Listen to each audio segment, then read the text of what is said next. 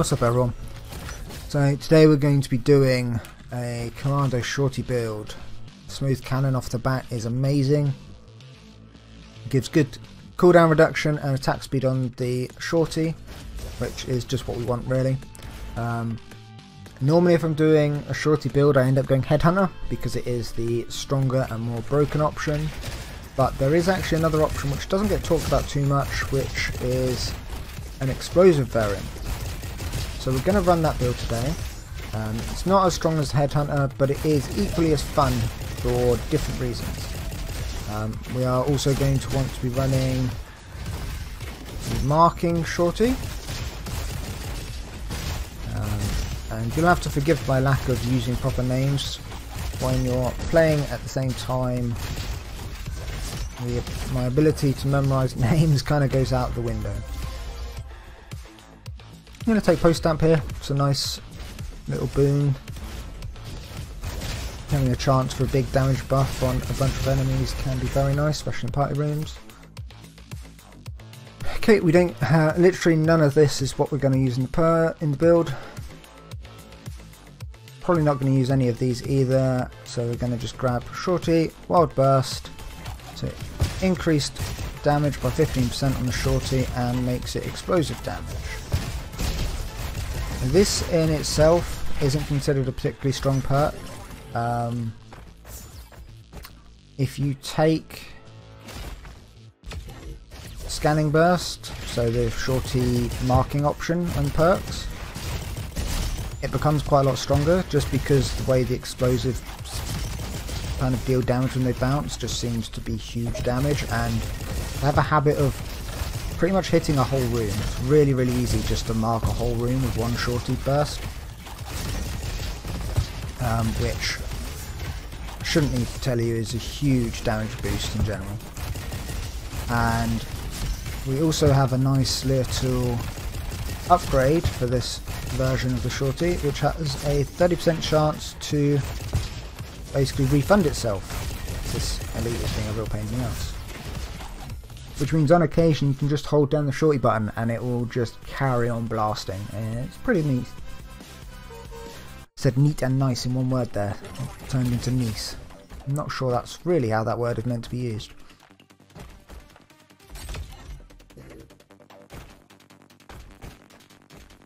None of these upgrades are particularly useful. I'm probably just going to take hand gripper as a little bit of buffer for now, so that reloading doesn't feel so bad. Just run that suicide into the wall.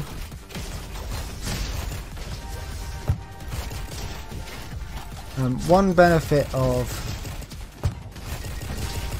the explosive shorty is it kind of removes the range drop off that your shorty would normally have. Now obviously Headhunter also basically removes that, but you also need to be a lot more accurate with it. So this is a far better build for just kind of gun and run and not having to worry too much about accuracy. So it's a bit more user friendly, not so high skill ceiling. Potential damage spikes and such that you're going to get from it are going to be a lot less, but it's still a nifty build to use and quite a lot of fun. We'll take Winter's Hat here. Not necessarily going to use a cryo weapon, but if we do it'll be a good bonus. If we don't end up picking it up, then all we've lost is one cell. Right, we don't really want any of these, but we also don't have the number of rerolls that means we can reroll at this point. Explosion radius doesn't really matter too much. I'm just going to take black powder. It'll increase the damage of our rockets and it'll increase the damage of our shorty.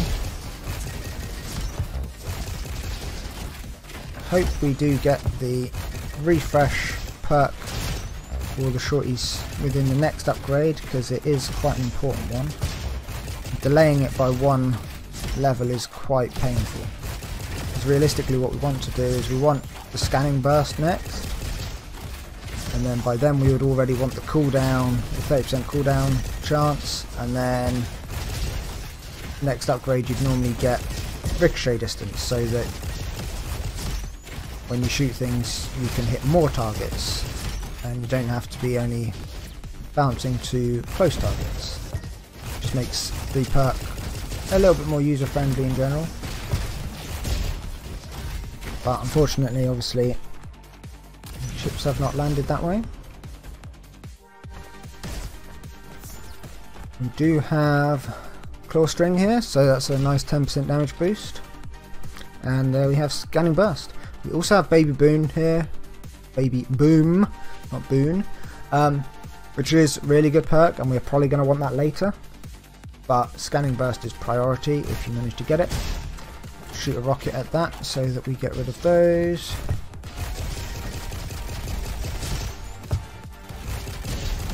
You'll see that the damage to a room is going to start escalating quite quickly at this point,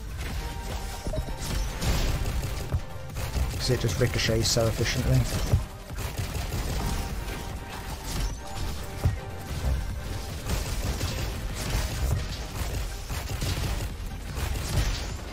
Oh, elites. You can be such a pain when lacking DPS. So the two other perks that we're going to hopefully get, the main ones that we want, are one of the elemental powders. Yeah, it depends what items we get between now and finding that perk on which one I'm going to pick. If I don't get any specific strong items for either element, then I'll probably go fire or burn, just because it's one of the more consistent DPS buffs you can get. But if we end up picking up drums, although I feel like we saw drums earlier, so we probably won't be getting it again, or artishock or anything like that, then we might end up going for those instead. Because we just want to try and get the most damage out, and the shock and cryo variants actually have a higher damage bonus attached to them than the burn variant, but obviously it doesn't come with burn over time, which is also a damage increase. So it is kind of preference which one you'd want to go for. Obviously if you can stun or slow, then it's going to be safer than just pure damage. If you're confident in your ability to stay alive without something like that, then burn in general should be a higher DPS option.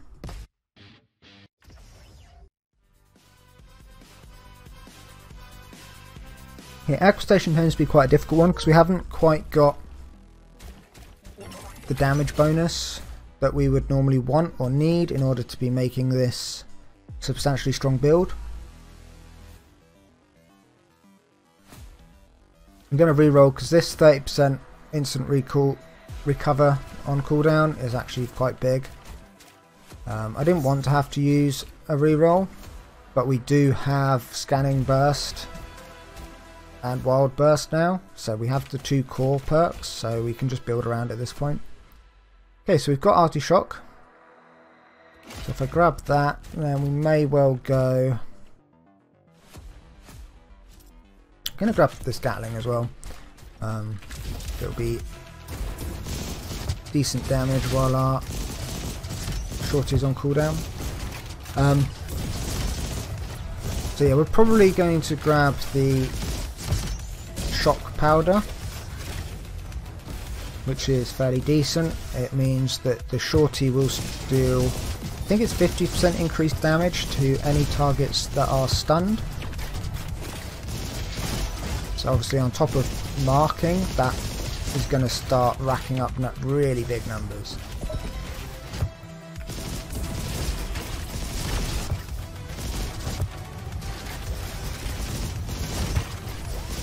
And you can see like the whole room just gets marked repeatedly. I can kill him.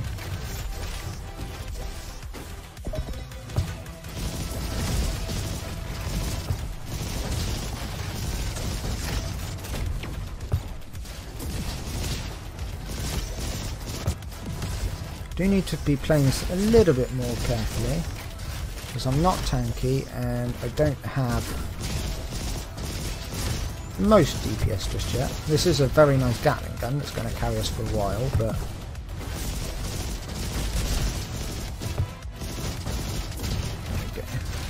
can't rely solely on it.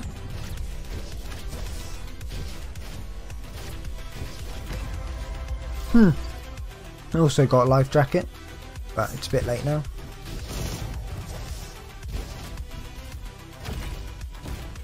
I can't remember if I did leave drum behind or not.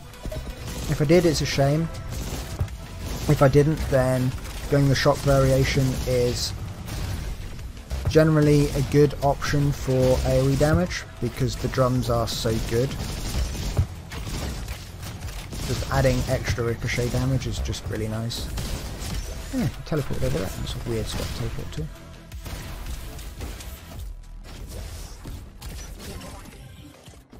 Okay, so ugly tie for more boss damage. Viking helmet. Viking helmet is actually really good on Commando because of his passive, his frenzy. It gives him movement speed. It might be a very small movement speed buff, but he is one of the few characters that just passively gets a movement speed buff, so it's pretty good on him. Messed up dodging that. Elemental powder. I would normally prefer Baby Boom third, if I'm honest, but elemental powder is here and we've got a few rerolls, so we'll just grab electro powder now. So increases your shock damage by 1% per fury, that's across the board, and it then means your rocket and your shorty now also deal shock damage. So it's a good 12% damage bonus to shock, and because we've got Artichoke, that's an extra 20% damage, so we've just increased our shorty damage by about, what, 33% or something, while also letting it give off shock. So we're now a bit safer. We've hit a whole room and have a chance of stunning. And you can see at the moment it's hitting for, what's that, 50 to 80 odd damage, dependent on if they're marked or not, and then there's crits to take into account as well, so the damage is pretty decent at the moment. We've got stunned by Artichoke there, but that's fine.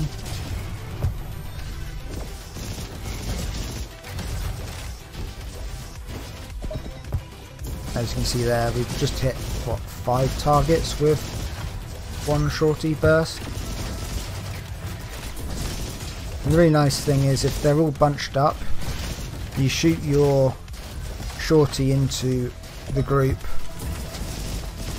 and then because it's an explosive and because it's a shotgun, it hits multiple enemies anyway, so then there's multiple different ricochets going on and multiple different hits, and it all just kind of scales up really quite nicely, and AoE, and yeah. Not the highest single target damage, but it does have some really nice AoE effects. Arbalest is one of the best guns in the game, but because we're not focusing on an Arbalest on our gun build, and we've already got an actually really good missile Gatling, I'll just stick with the Gatling. We do unfortunately find a hot dog, so burn might have been a better option to go for, but hindsight's 2020. We can still make this work. We're still not going to feel bad about our option, it's just one of them things where you gamble on what items you're going to be getting, or you forget what items you've already had for what could be coming up. This is still a decent damage choice. Okay. New upgrade. We don't really care about executing enemies at 8% health. That's such a low percent that most enemies are going to die from the next shot anyway, so you don't really need it. Target amount increased by 1 is really good. It's just more AoE. More AoE equals more damage, which also equals more things marked. Can't really go that wrong with it. Where are we going? Up to the left. go. We're going to take Frog Prince. I don't like taking perks in general that trigger off you taking damage, because you don't want to be taking damage. But at least at the moment with this setup, if I take damage I'll get movement speed, and movement speed, because I have Viking Helmet, equals damage. So taking damage will increase fire rate and increase my damage basically. So good little synergy there with the items.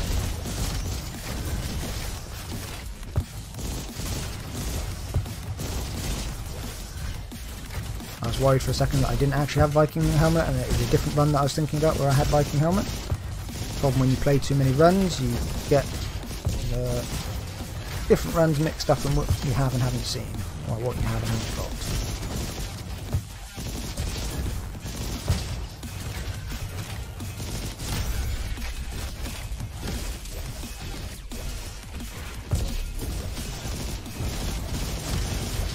So you can see the kind of damage that we're doing now. We instantly killed one of the guys as we entered the room with our shorty, and like half healthing other targets with the ricochets. Very, very nice. Ah, if I'd taken the hot dog, this would be beautiful.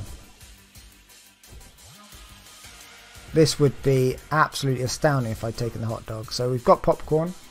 I should really have thought about the fact that popcorn still exists.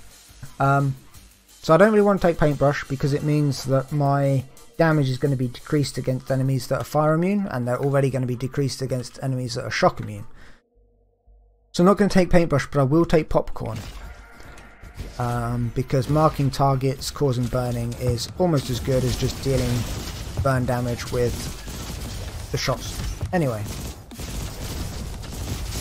Now again, if obviously I had picked up the hot dogs earlier, then that would also be increasing the AoE potential that we have. Which is a huge shame that I didn't do. That was a bit of an oversight on my part, but hopefully you guys will learn from my mistakes and realise that that is an option. If you have consistent marking, the fact that popcorn exists should always be in your mind's eye, unless you are engineer, and then popcorn will not trigger off of your drone's marking. Right, this is the main reason that we go for electro powder. Increase rocket and shorty damage by 50% against stunned targets. 50% is one of the largest damage buffs that you can get in the game. It's a ridiculous number. That is how much damage bonus marking gives. So now if a target is marked and stunned, they are now going to be taking 100% extra damage.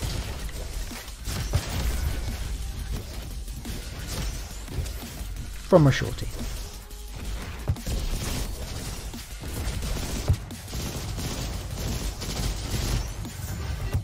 And we're half healthing elites now with this combo with just one shorty. Which is pretty impressive if you ask me.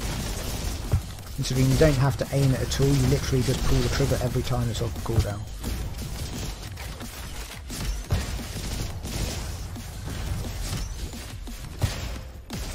And it's what? 5 times 80 damage on a crit this turn? Very nice. We want to try and be as quick as we can here to save as much fury as possible.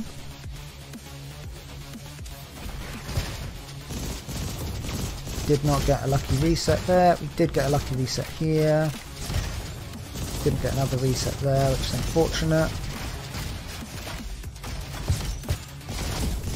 Another reset there.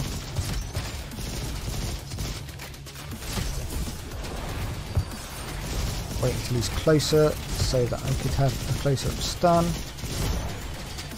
Oh, I wanted to delay that damage a little bit, but that didn't matter too much. You can see a very nice damage there. Each shorty shot was... each pellet was hitting for 100 damage, and I think it's 5 pellets that hit, so like 500 damage is not to be sniffed at. 500 damage where you don't have to really aim as well, that's the thing. Is it 5 or is it 4? Get your bubble out the way, woman. Yeah, 5. 99% sure. So we haven't been lucky enough to have 2 power cells here so that we could pick up fighter jet. That's fine, we don't really need fighter jet, that would just be a little bit silly of an upgrade, but we could have had it. Grab the cells and upgrade weapon. We may as well grab Flynet so we do increased damage. If we end up getting Beetle Royale at the end, then obviously that's a damage boost to that boss as well. Just want to keep stacking up these numbers, stacking up more and more damage. Do we get Baby Boom? We do get Baby Boom. This is a good run. Self-control would be fine as well because it increases your number of fury stacks, which when you're using elemental powders also increases your elemental damage. So it's effectively a damage increase. Didn't get any resets on him, which was unfortunate, but this is a kind of RNG based build. Yeah, it just meant it was a bit of a slower kill. I may as well grab Coffee Mug here. We do have an alt fire, so Coffee Mug will reduce the cooldown of it.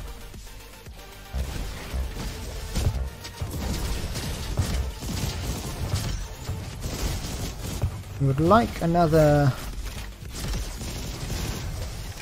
upgrade that reduces the cooldown of the shorty, just a little. Be a nice little boon, but it would not be the end of the world because we could also get 20% in auto crit chance on our explosives, which is everything that we're using at the moment.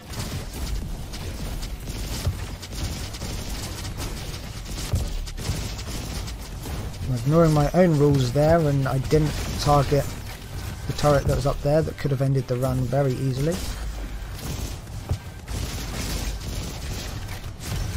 That was all a bit risky, but it paid off.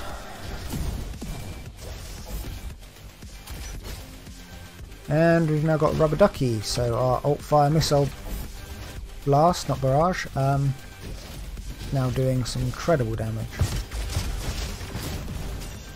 If we hit a target that isn't shielded. How much damage is this doing? Let's have a look. 400, almost 500 damage, and that wasn't marked. Not using heavy weapons. Group discount doesn't do anything against bosses, so it's an okay pickup, but we don't really need it at this point. Lucky Powder, best option there.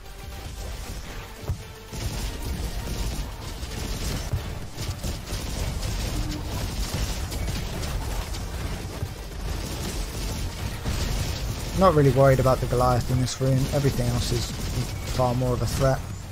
Did you see how much that got melted because of being marked and being stunned and baby boomed, proccing? So much damage.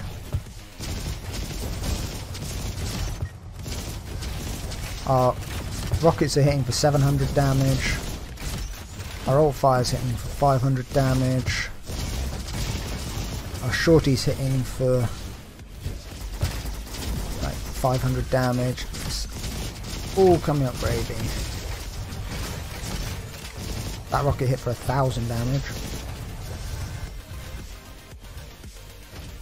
So yeah, despite the fact that we haven't done a rocket build, our rockets are chunking for a huge amount of damage. We haven't built specifically for guns, but our Gatling is still doing 100 plus damage per Gatling rocket. It's a build that does focus primarily on one aspect of character, but then ends up just buffing everything. What did I miss? I missed that one area up there. Fuck's sake.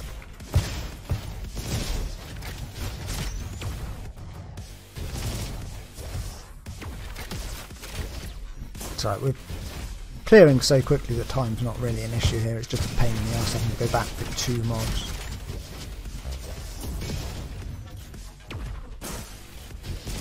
It's mainly just because missile gatling is a really bad rocket jump weapon, so it's difficult to get some decent speed up with it.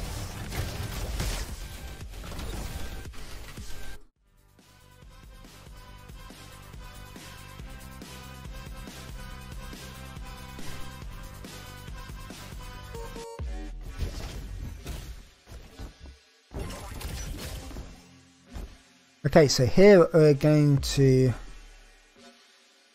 This is going to be huge actually. So I'm going to take this. I wouldn't normally recommend taking it because reduced radius is a real pain in the arse, and it reduces rocket jump distance. And we're also going to take Toaster. Now this is a humongous boost. It's actually really lucky that we chose not to take the Paintbrush. If we took Paintbrush, then our Shorty would be doing burn damage, which means we wouldn't get a damage boost from Toaster. But because we have Popcorn, it's not dealing burn damage, it's marking, which is then burning. And then if we're hitting a burning target, we're dealing plus 35% damage. So that is going to be a huge damage bonus. So with the Shorty alone, we're getting 20% damage because it's shock and it's Artishock, plus the 12% from our Frenzy, plus 15% from Atomic, 35% when they're burning from Toaster, 50% from Popcorn. We're gonna have the movement speed bonus from Viking Helmet, and then when we stun them, it's going to be another 50% damage. Like, it's so much damage that is just racking up there.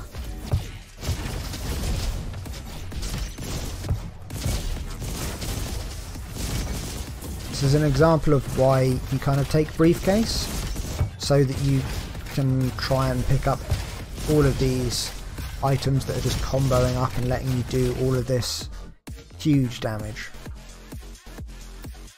We'll just take Special Trick here. Just 15% increased damage is probably the most solid option.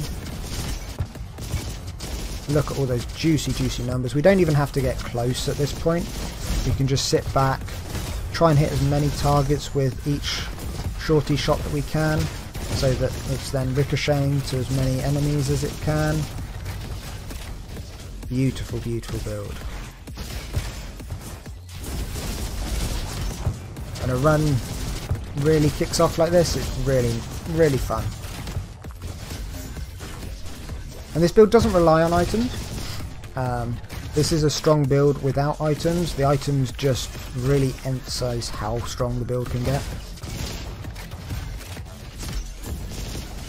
And yeah, this is the weaker of the two prototype builds as well. That's the funny thing. Like, the Headhunter is stronger than this, but this is a lower skill ceiling. It's easier to use. Like, I'd be impressed if you could miss hitting things with the Shorty.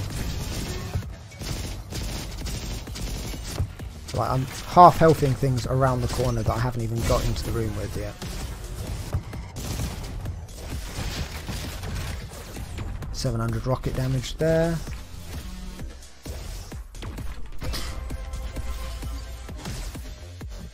Don't really need anything here. Got a nice power jump there. Jump around that corner, you can keep your height so that you can get up here nice and easy.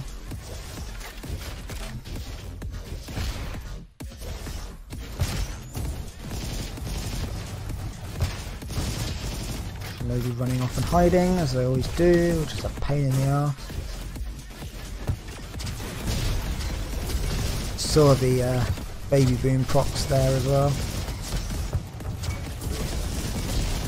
I badmouthed Baby Boon a while ago, and I really should just make an apology video to Baby Boon as a perk, because it's actually really good.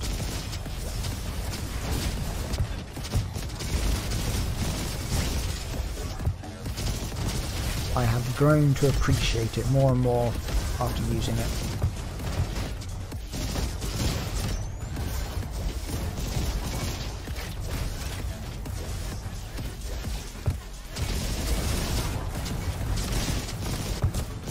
I'm slightly worried there because I was landing on an explosive guy and a flamer. That could literally have ended my run if I got stunned.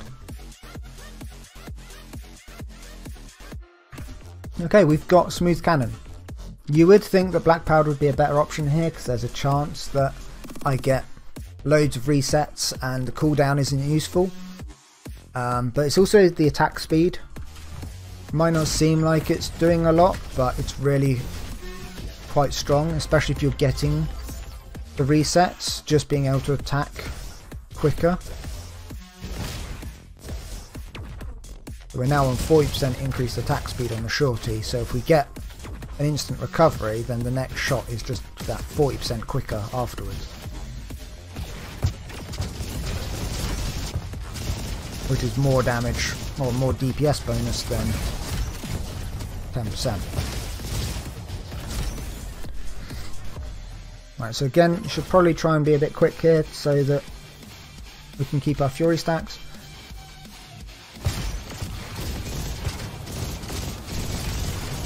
Get the stun and get 2 shorty bursts off. 3, 2, there we go, another 2. Get another stun.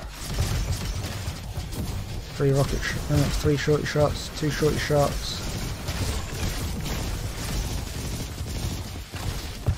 Going to intentionally drop here,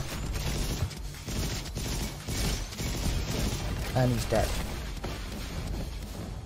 I didn't get as many resets or as many lucky crits as we would have liked to showcase how much damage we were doing at the end there, but there you go.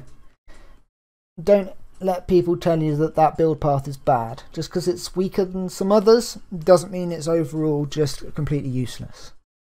So that's me done. Thank you very much for watching. As always, if you have any ideas of what you would like to see in the next videos, let me know, because otherwise I'm just going to keep putting out things like this. Alright guys, peace out, enjoy.